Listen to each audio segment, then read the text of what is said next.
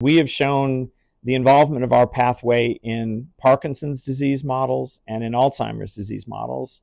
And so we decided to go explore whether or not our pathway can suppress cell loss in models of ALS. And the good news is it does, and it does so really effectively.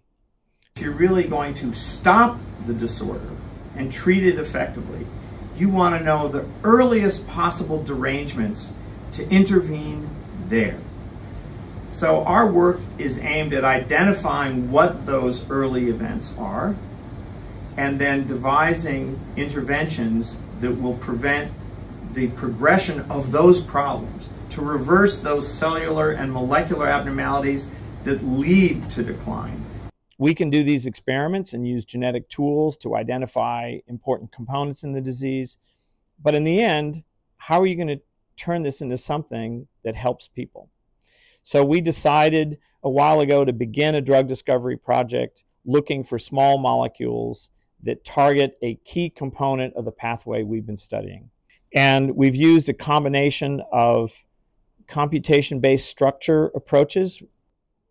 It suggests promising molecules. And since that time, we've looked at the activity of our best selected candidates from that computational screen. We're ready now to test those molecules in models of all of these three diseases: Alzheimer's, Parkinson's, and ALS. And that's what we're doing right now.